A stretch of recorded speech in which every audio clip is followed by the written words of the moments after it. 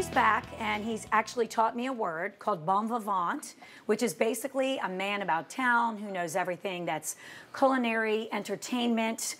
What else am I missing? You're listening. I'm listening. I'm like, who is this person? It is you. Sean O'Keefe is back with a yummy dish, a signature cocktail that will make your mouth water. We love it when he stops by.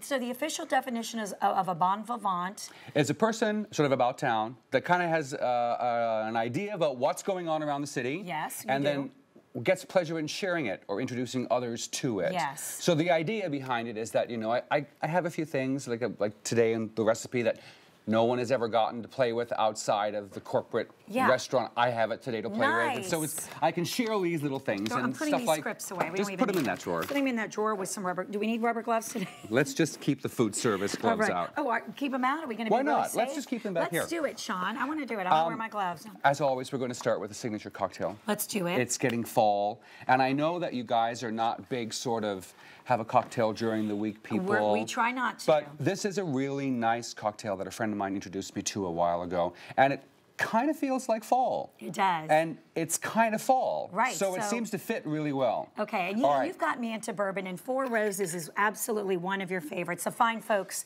at Four Roses are always so gracious and generous to not only provide what you're serving on the show, but they also, I know we've been at charity events, and they have been right there in our community promoting things and helping out. Every event that my company has been involved with for the last 4 years, these guys have provided. They're amazing. Somewhat of an elixir to help people loosen up their pockets a little bit and support the charity work vis-a-vis the auctions or the giveaways that we do at those items. So much fun. It's a great company, and they have the Atlanta connection, which is really nice. Yeah. And this is just their regular, let's call it their everyday bourbon. Everyday bourbon, and it's 2 ounces of the everyday bourbon to 1 ounce of a simple syrup. Okay. Now, I've made simple syrups on the show before with honey. I've made them with brown sugar. This is a really great one, and it doesn't add a lot of an additional flavor. Like, there's no thyme put in there or rosemary put in there. So it's just sugar water. Just the sugar water. Perfect. And then to the bourbon and simple syrup, I'm adding cranberry? Pomegranate juice. Of course, not just cranberry. He's got to step it up. And then lime juice. Okay. So this is a kind of like a classic sour, but I've added the pomegranate to give it a fall color. I love it. And it makes it a little more festive. Yeah. So can I shake? Shake it. Shake, shake, shake. I love it. And it always ends up going by the microphone, right? Don't, so that's everybody hears it. And don't get it on my new Burr outfit, but if you do, I'll be fine. Isn't it sparkling? So this is a drink that we're actually going to be serving on Thursday night. Yes, tell us about the event. So it's the organization is Claws. It's Civil Lawyers Against World Sex Slavery. Oh, and it's the premiere of a movie depicting the life of a young girl who ends up getting involved in that underground, sub-rosa, very awkward, ugly culture that we have here in Atlanta all the time. And it has a real heartfelt moment where the family tries to get her back. And it's called 8 Days. It's premiering in conjunction with the event at the Atlanta History Center, which is not yet open. It's not. I live right by there. It's supposed to be getting there soon. It's going to be beautiful. Well, it said summer of 2015. I'm like, okay, maybe fall. And it'd be January of 2030. But you know what? Those big endeavors, it's going to be beautiful. Well, the Cyclorama's moving there. Is it really? Yeah, they closed it down by the park, and they're moving it over to fantastic. to there. So enjoy. Wow. See? It's simple and nice. You never let me down. And this is going to be served in conjunction with this recipe. And I've had the opportunity of a lot of friends that want to take part in the nonprofit work that we do. Yeah. And the Capitol Grille has stood by my side in promoting yeah. events from the Georgia Ovarian Cancer Alliance to the Atlanta Steeplechase, and now they're taking a part in the Claws fundraising event on Thursday night.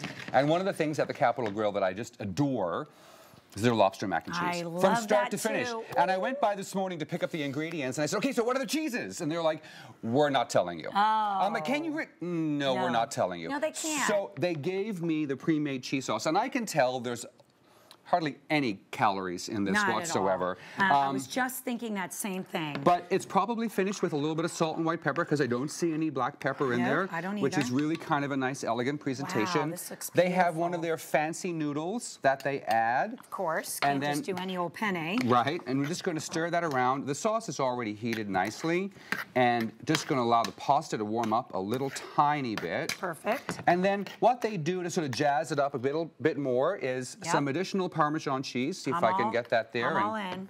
Stir that around. Beautiful. And that'll melt it up nicely. That sauce is actually really nicely temperatured. What's the crumbly? So breadcrumbs. Ah, of course. It's very simple. Yeah. It's actually a very simple, very classic recipe. Yes. It's just the cheese sauce with noodles, a little Parmesan cheese, and then they serve this to you freshly baked at the table side, which is really nice. At the event on Thursday, it's going to be a mac and cheese station, and we're going to be having... Sean, that is... It's going to be really quite great. There will be awesome. Pork belly mac and cheese, truffle mac and cheese, and then their signature, which is the lobster mac and cheese. So we're just going to finish it with some lovely chunks of knuckle and claw meat, and then they finish this where's off. my favorite spoon? I have a secret spoon over here. With a little bit of here it is. No, it's a toasted fork. Parmesan cheese. Look, we're gonna. So this is I have forks.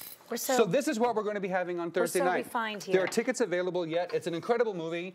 It's not happy subject matter, but it's not a happy subject. I'm doing something on Saturday night for Wellspring, which helps these women. Incredible organization. Yes, incredible incredible organization. It's sex trafficking. It's not something we want to talk about, but we have to talk about it. With Atlanta being huge the in Atlanta. main.